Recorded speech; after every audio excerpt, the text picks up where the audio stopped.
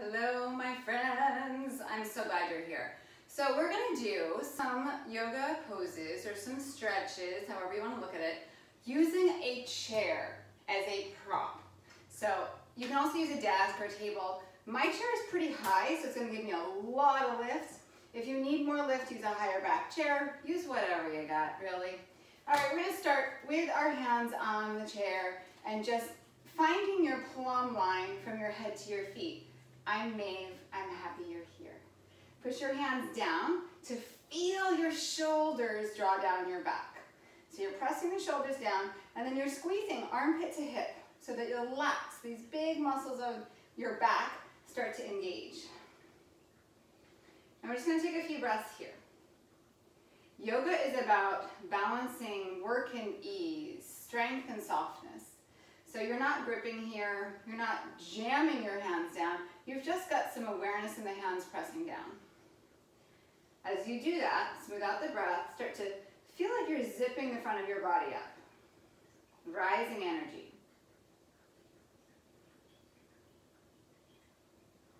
And then all we're going to do is keep the breath flowing in and out through the nose. You're going to take a few steps back until you feel like you can drop your chest down and you're supported. So for me, I'm going to put my ears between my biceps because I feel good here, but that might be too intense on your shoulders, in which case just kind of keep an upward angle on your spine. If you're comfortable here, you're not dropping below, you're just ears between biceps or slightly above. And then front ribs to back ribs. So we're in an extended half forward fold. Draw up on the thighs, draw up on the kneecaps, keep the belly pulling up, front ribs to back ribs.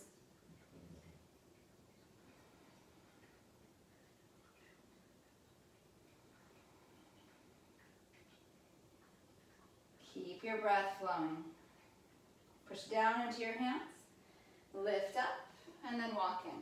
You're going to keep your hands on the chair. Yes, you are. This back arm is going to bend. We're finding a twist here. Your front hand is pushing down, and then you're moving your hips away, like in a twist, away from the chair. You might even turn the toes open a little bit. And then we're drawing real tall, real tall.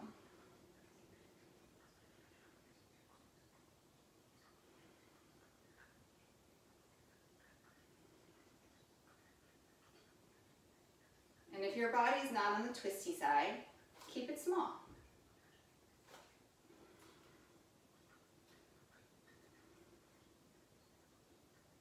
If you notice, I didn't even put my mat out. This is a practice you can do. You don't have to pull your mat out. This doesn't require a lot of setup. You just need a chair and a little bit of space. You don't even have to move the chair away from where it is. You can move yourself to the chair. Good, come around through center.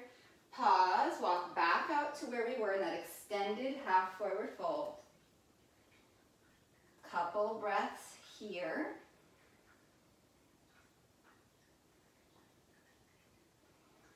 And then push into the hands, come back in. So now you're going to get a back view. So this back arm bends, the front arm keeps down, and then maybe turning the toes away from the chair, turning the hips away from the chair, if it's there for you. If that feels too extreme, we'll leave it off.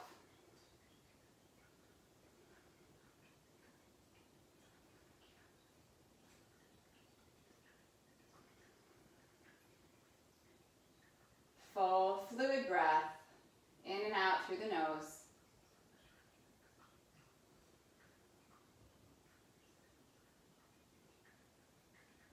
This back shoulders rolling open. One more inhale, and then come back through center. You're going to keep your right foot forward. You're going to step your left foot back. Your left heel is rooted down.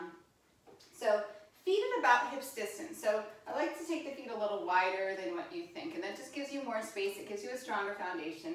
From here, if you're good here, you're just going to stay here and work the legs straight. If you feel like you've got some mobility, you start to move away from the chair and maybe come into that same position we had with the legs in parallel. But if this feels like too much, you come here, you work the spine long, and we breathe. So hamstring to give a little bit. Yeah? Front ribs to back. Breathe into your back rib cage, into your side rib cage.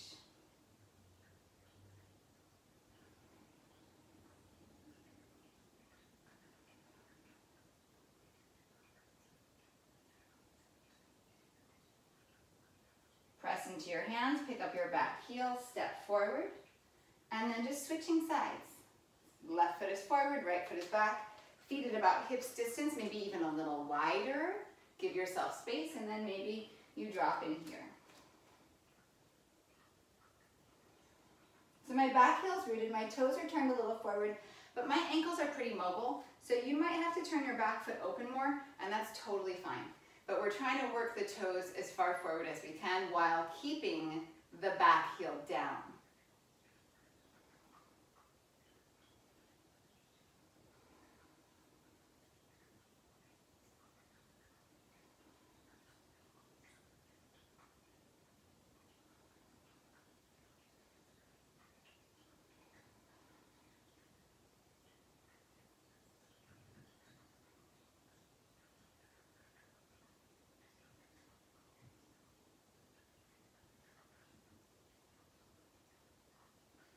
And then pressing into the hands, picking up the back heel, and then coming forward. Beautiful. I'm going to take one hand to the chair, turning sideways. Just roll the chest open. Give your shoulders a couple rolls here. Beautiful. And then you're going to turn this opposite leg. So I have left hand, or I'll mirror you. This is right hand on the chair. I'm going to pick up my left heel, turn the knee open, and we're working on tree pose. And you've got some balance work here. So if you want, you can bring the one arm up, and you can start to play with your balance and take your hand off the chair if it's there for you. If you want, you can slide your foot into your calf, and you can take the arm up. You do not have to take the arm up. Use it. Take this hip, pin it in, grow taller. There's no pressure to take the foot up to the calf. If it's there for you, go for it. If it's not, don't worry about it. Lengthen from inner thigh to inner knee.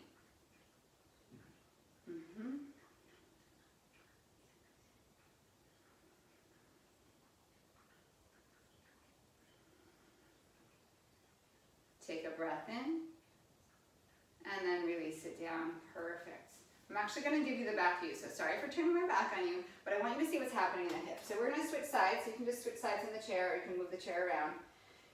So watching this hip that's close to the chair, you want to pin it in. You're going to pop up that foot. You're going to turn the heel toward the inner thigh.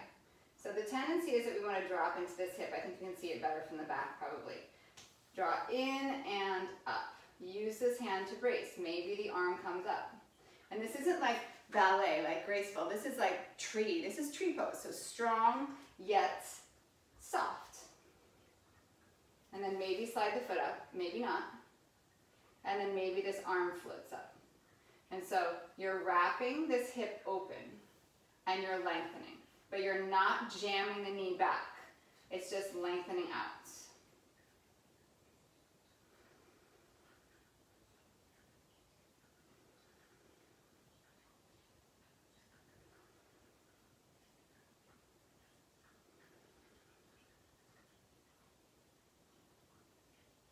And then release it down and release the leg.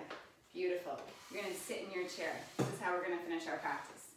You're going to sit in your chair comfortably, whatever that might be for you. Rest your hands on your thighs. Sit up tall. So even if there's a back, see if you can sit up off the back. You're not going to be here for very long. Allow your eyes to soften, maybe to close. Palms press down into the thighs, and then you're going to turn the thumbs to the sky to turn the palms up, and then press gently the back of the hands down till you feel the shoulders broaden, and then just relax it.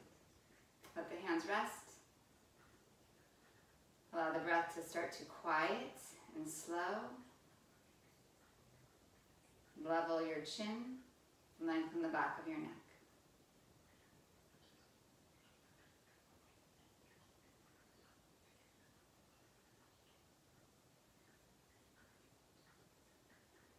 It's really easy to think that we need to do more This was perfect. This was a perfect launch for your day. It's enough, you're enough. Bring your hands to your heart. Thank you for practicing with me. Come back soon. I'm Maeve. Thanks for moving with me.